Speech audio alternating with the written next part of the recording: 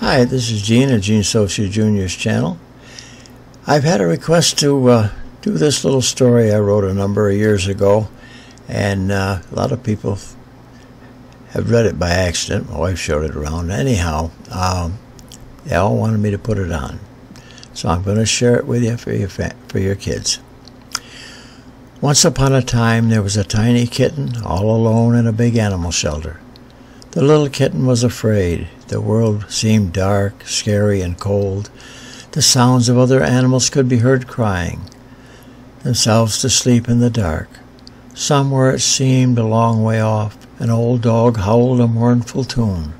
The night seemed endless to the little kitten, and when the first rays of the sun began to creep across the windowsill, a small ray of hope seemed to creep in too.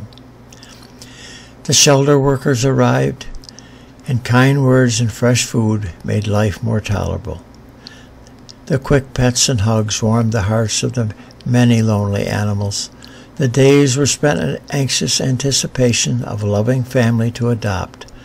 All the animals knew that more of them seemed to arrive than there were loving families to adopt them.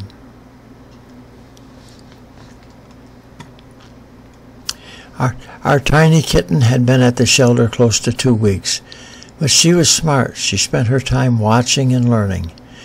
She knew she would have to stand apart from the others to gain a good family. Most of the cats seemed to think acting aloof was the way to go, but our little kitten saw that this didn't seem to work.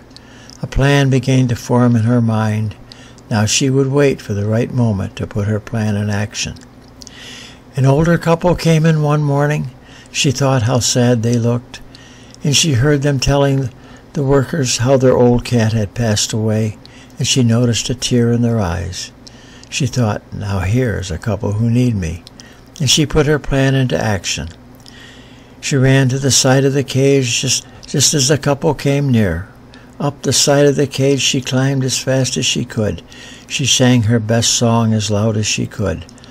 The man turned and said to his wife, "Here's our new baby. She has chosen us," and the wife agreed. The couple opened the door to the cage and picked up the happy little kitten. "She looks like a Molly to me," said the lady, and the husband agreed.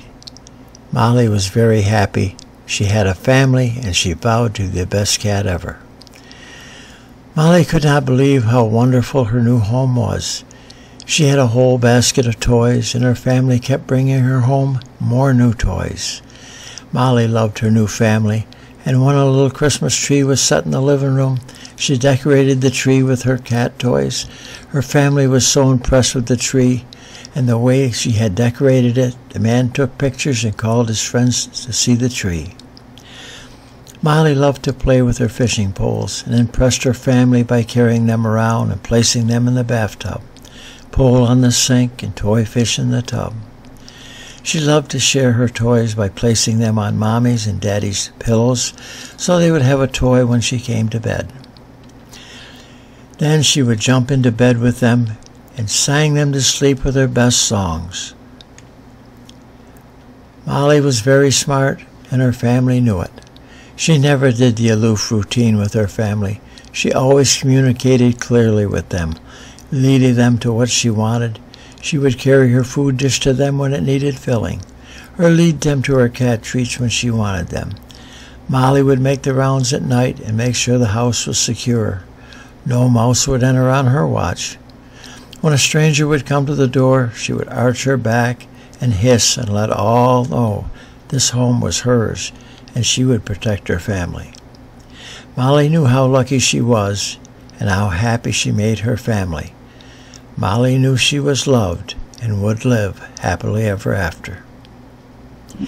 Well, thank you for watching and listening. I hope you enjoyed this, and please subscribe, and thank you all very much, and I'll catch you all later.